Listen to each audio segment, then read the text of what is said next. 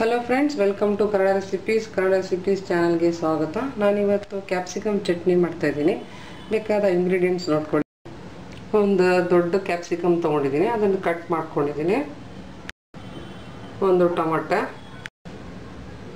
ಬೆಳ್ಳುಳ್ಳಿ 4ರಿಂದ 5, 1 tea spoon ಅಚ್ಚ ಖಾರ ಪುಡಿ, ಉಪ್ಪು ರುಚಿಗೆ ತಕ್ಕಷ್ಟು, ಅರ್ಧ ಟೀ ಸ್ಪೂನ್ ಕಡಲೆಬೇಳೆ, 6ರಿಂದ 7 ಕರಿಬೇವಿನ ಎಲೆಗಳು, 2 ಒಣಮೆಣಸಿನಕಾಯಿ, ಅರ್ಧ ಟೀ ಸ್ಪೂನ್ ಸಾಸಿವೆ, ಅರ್ಧ ಟೀ ಸ್ಪೂನ್ ಉದ್ದಿನಬೇಳೆ, 1 ಚಿಟಿಕೆ ಇಂಗು.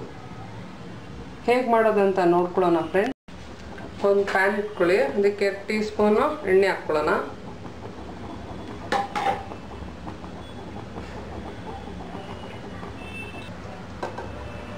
ಇದಕ್ಕೆ ಕಡಲೆಬೇಳೆ ಹಾಕ್ಕೊಳ್ಳೋಣ,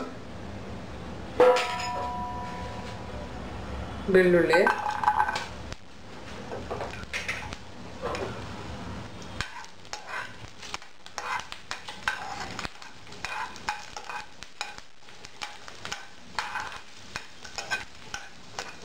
ಇದಕ್ಕೆ ಇದು ಸ್ವಲ್ಪ ಫ್ರೈ ಆಗಿದೆ. ಇದಕ್ಕೆ ಅಚ್ಚ ಖಾರ ಪುಡಿ ಹಾಕ್ಕೊಳ್ಳೋಣ.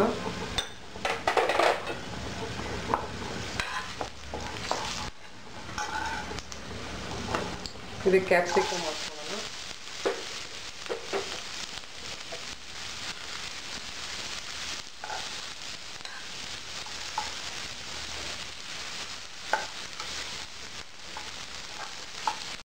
ಇದಕ್ಕೆ ಟೊಮೊಟೊ ಹಾಕ್ಕೊಳ್ಳೋಣ.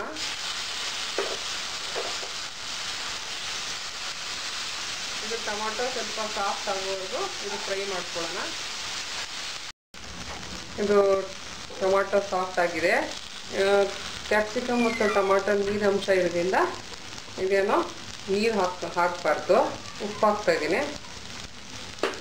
ಇದು ಮಿಕ್ಸ್ ಮಾಡ್ಕೊಳ್ಳಿ. ಇದು ತಣ್ಣಗಾಗಲಿ, ಮಿಕ್ಸಿ ಜಾರ್ಗೆ ಹಾಕ್ಕೊಳ್ಳೋಣ.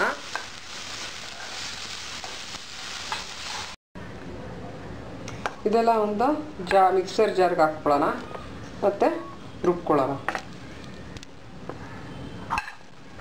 ಒಗ್ಗರಣೆಗೆ ಇಡೋಣ. 1 ಟೀ ಸ್ಪೂನು ಇಲ್ಲ 2 ಟೀ ಸ್ಪೂನ್ ಎಣ್ಣೆ, ಸಾಸಿವೆ ಹಾಕ್ಕೊಳ್ಳೋಣ,